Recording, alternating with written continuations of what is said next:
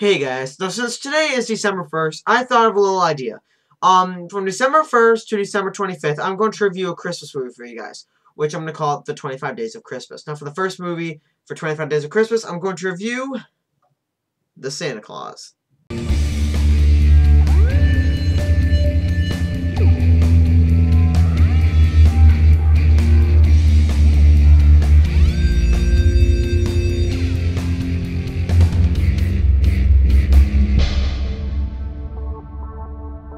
Now, The Santa Claus stars Tim Allen, and it's about a man named Scott Calvin who Santa Claus appears on his roof, and he accidentally kind of kills Santa Claus. Yeah, pretty graphic.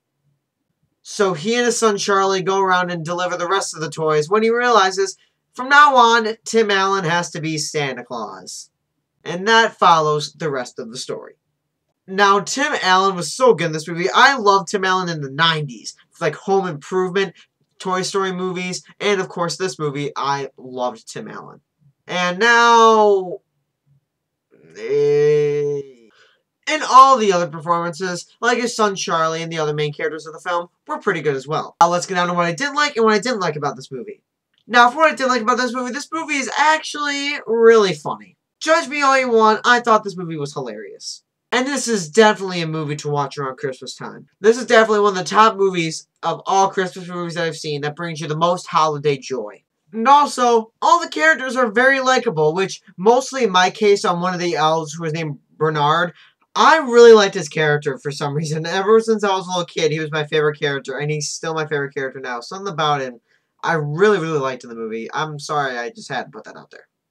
And also, this movie is fun for the entire family. I mean, I saw this movie when I was just a little boy, and I loved it then, and I still love it now. And I think I love this movie more than a lot of other people should, is because it's a tradition in my family to watch this movie every year. We always have a list of movies that we know we gotta watch every year, and The Santa Claus is definitely one of them, big time. Also, this movie has a lot more heart than a lot of Christmas movies I've had nowadays.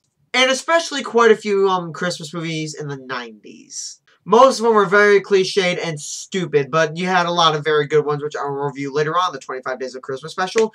But there were a lot in the 90s that were not that good. But for flaws, it could be a little bit too silly and a little bit too cliched, but it was a Disney movie and it was a Christmas movie, so what did you really expect? Well, overall, I really love The Santa Claus. It is very funny, it's great for the whole family, it's great, it's very heartwarming, but the other sequels, just forget about them. Overall, I will be giving The Santa Claus 4 out of 5 stars. Don't judge me.